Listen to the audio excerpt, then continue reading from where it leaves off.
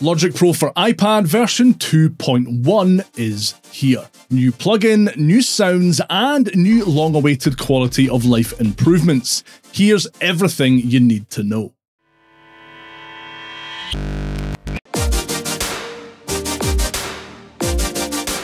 The original Quantec room simulator was created back in 1982 by Wolfgang Wolf Buchleitner.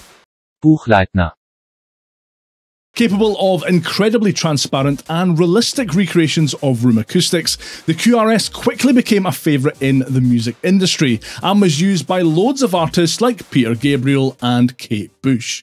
In 1997, Wolfgang followed up the QRS with the Yardstick 2402, which featured an updated version of his famous QRS reverb algorithm in a fully digital package. Apple acquired Quantec and their tech a wee while back and have now turned these rare and coveted hardware effects into an easily accessible plugin inside Logic Pro. And it's absolutely incredible.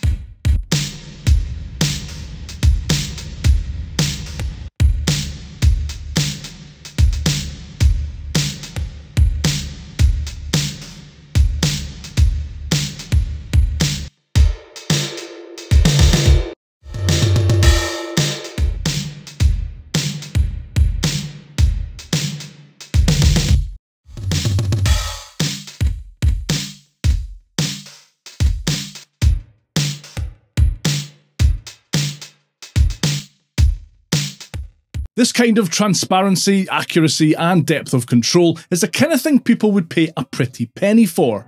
Some unofficial plugin recreations of the QRS and its reverb algorithms on desktop go for upwards of $150. To have something of this quality added to Logic for free as a stock plugin is amazing. I have a full deep dive of Logic's Quantec Room Simulator plugin on the way. Make sure you're subscribed so you don't miss that. But for now, here are some standout features. The reverb time in both the QRS and Yardstick versions of the plugin is tied directly to the room size control. The bigger the room size, the more reverb time you'll be able to add.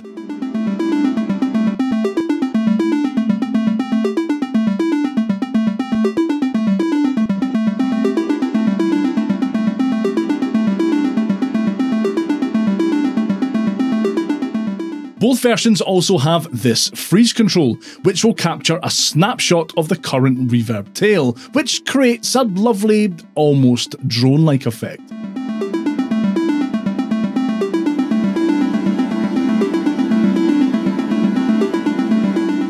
You can then use the Add button here to capture a new reverb tail and add it to the currently looped signal.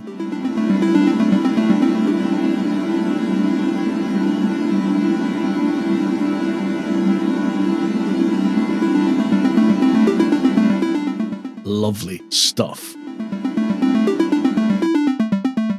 Finally, if you tap on the Quantec logo in either version of the plugin, you'll be able to learn about Wolf and the story behind Quantec Room Simulator.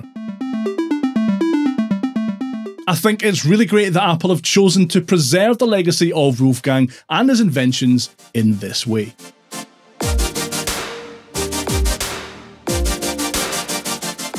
Right, this is a big one. Since the 1.0 release of Logic Pro for iPad last year, one of the biggest issues users have had is the clunky way Logic handles importing samples. Previously, we had to use the Files app and slide over or split view to get our files into Logic, and there was no way to audition the files we wanted to bring in before importing them. It was really frustrating. Well, now you can access your collection of samples directly from Logic's browser.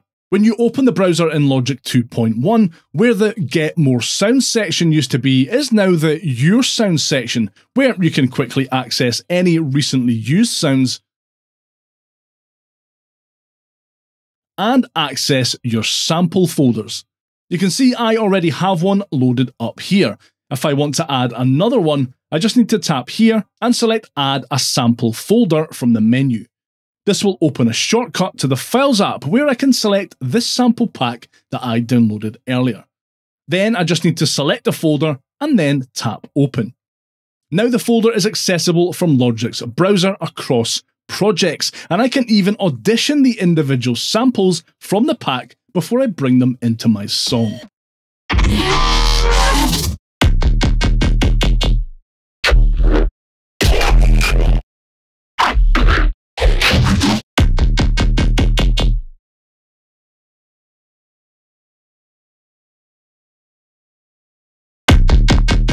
Fantastic stuff, and proof, if it was needed, that the music production team at Apple do actually listen to our feedback.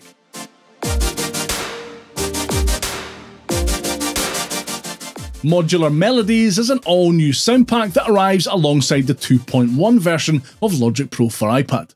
This pack includes over 250 Apple loops and more than 20 Alchemy synth patches. Evolving arpeggios and hypnotizing sequences are the name of the game here, and Apple are keen to point out that the sounds from this pack pair well with the samples, loops and kits in the modular rhythm sound pack. The loops here are really good if you like that sort of thing, and include a nice mix of modular synth samples and patterns, which of course you can jump in and fine-tune using Logic's step sequencer.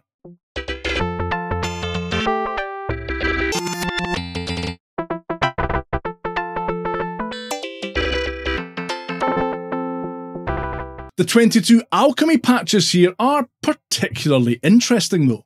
As usual, each patch allows you to use Alchemy's transform pad to adjust its sound in real time. However, each of the 8 sections in these patches' transform pads offers such different sounds that it's almost like having a sub-presets for each Modular Melodies patch you load up.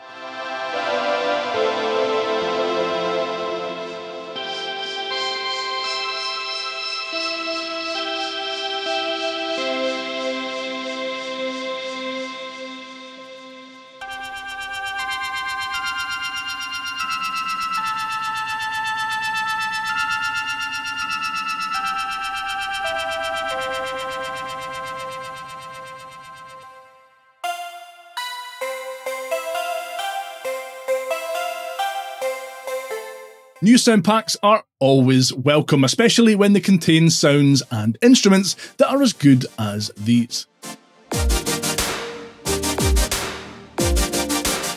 I don't have the full patch notes in front of me, but there are a number of new features and quality of life improvements in this new update that are worth talking about. You can now reorder channel strips in Logic Pro for iPad's mixer by tapping, holding and dragging them. You can even select multiple channel strips at once and reorder them together. You can also reorder plugin tiles directly in the plugins area without opening edit mode, again by tapping, dragging and dropping them.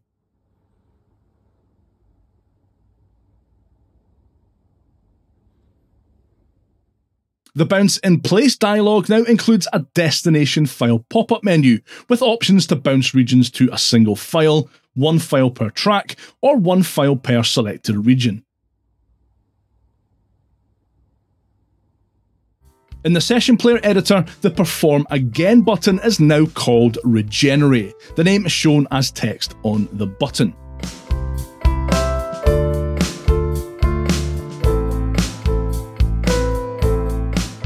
In addition to using the loop switch in the region inspector, you can loop and unloop a selected region using the loop command in the region shortcut menu.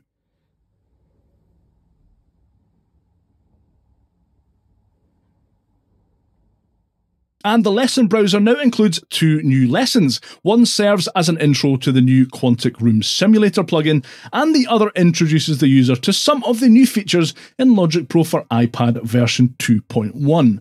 They've also added in an In Progress row to the lesson browser, which shows lessons that have been started but not completed.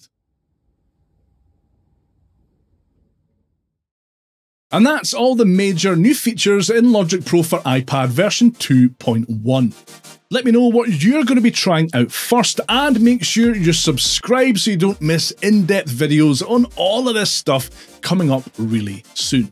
And if you've still got time, keep watching for a link to another video that I think you'll find really interesting.